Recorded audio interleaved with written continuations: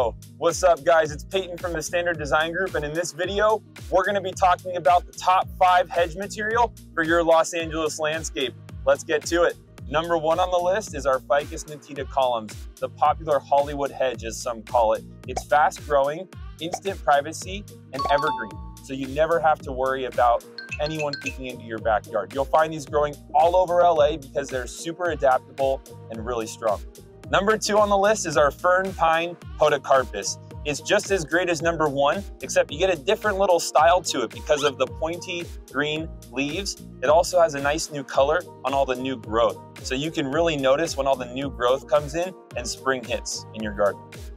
Number 3 on the list is our wax leaf privet hedging, Ligustrum japonica. And the reason why I love this one the most, even though it's number 3 on the list, it's because of the blossoms. You get these beautiful, fragrant blossoms that not only the bees love, but I personally love.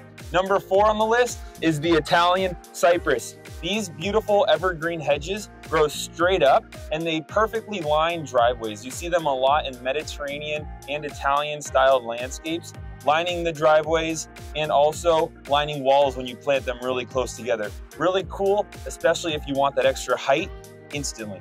Number 5 on our list, the grand finale, giving you guys the ice with this one. This right here is the Icy Blue Podocarpus, related to number 2 on our list, the fern pine Podocarpus. This one, however, has that icy blue aesthetic, perfect for designer landscaping when you want some contrast and color in your landscape year round. That's right, these guys don't drop their leaves. They're evergreen just like the fern pine Podocarpus and give you that extra level of aesthetic to make your landscape the most beautiful on the block.